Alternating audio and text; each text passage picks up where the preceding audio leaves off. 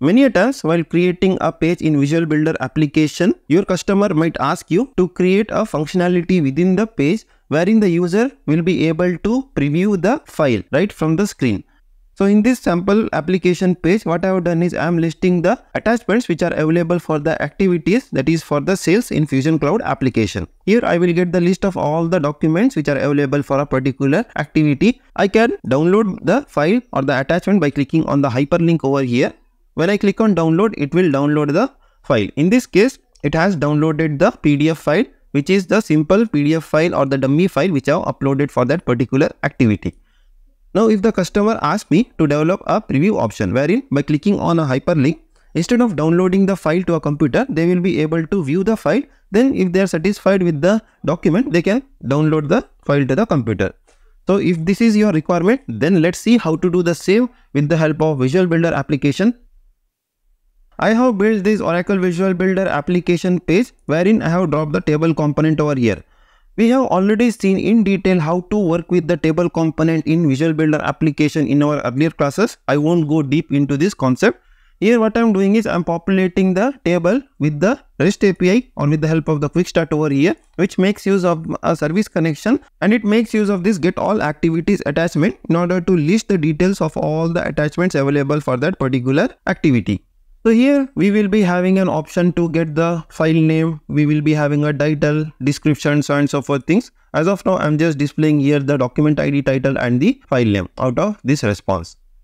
Then I have created this download link with the help of which we will be able to download any file. So this we have already covered in our earlier classes. I won't touch this concept in this class. Then here I have dropped the preview icon by clicking on which what I am first of all doing is I am making use of an event. Let me show you the action chain over here. I will click on this. First action over here is to get the document ID. Every document which has been attached to a particular activity will get a document ID. So if I show you the response, this will be under the href, under the link. So this is the document ID which I am trying to extract. So for this purpose, I have created the JavaScript function over here, that is get attached document ID. So I am just getting the document ID after this child/attachment. So this is the first thing in our action chain. Let me just go back to this action chain. Next is we have to call the REST API in order to download the file contents of that particular activity attachment. I am making use of this REST API, that is get an activity attachment. For all those things, I have already created the service connection over here with the help of backend. So you can do the same things. I'm just showing the REST API documentation from this page, that is from the Oracle's documentation. So with the help of this, I will be getting the file content that is in the base64. Now, in order to display in the page, I will be needing the blob. So in order to do that, I have created the JavaScript function which will convert the base64 content of the file into the blob. And with this, I am creating a URL for that blob so that I can view in the screen. Now coming to the most important question, how I am displaying this in the preview in this page, that is over here.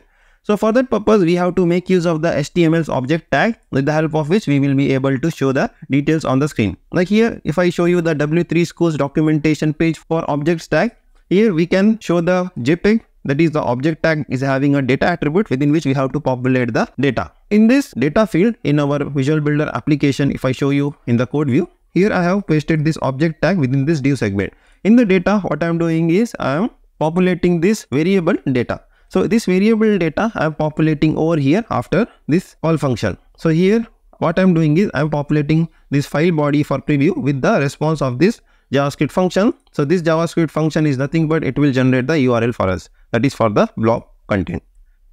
So with the help of which we will be able to show the details. Here I have restricted the height and the width so that it is restricting over here. If you want to occupy this document preview to entire screen, then you can make it 100%. So it will occupy the entire screen. So with the help of this object tag, we will be able to preview the details on the screen itself. So user don't have to download the file, then view the details. So here coming to the W3 schools, we can show the JPEG, we can show the HTML file, even we can show the MP3. Let me just preview this. Here it is showing the video over here. Suppose if you want to show the video in your Visual Builder application page, like if you want to embed something in your page, like the YouTube video and all, you can do it with this method. But the best practices you have to obviously use, that is in order to embed a picture, it is always recommended to use the image tag. In order to embed the HTML, it is always good to use the iframe. We have already seen how to use iframe and embed the Google Maps into our application. In order to embed the video and audio, we can make use of the dedicated attributes for that. So like this, we can preview the document in our Visual Builder application page by making use of object tag.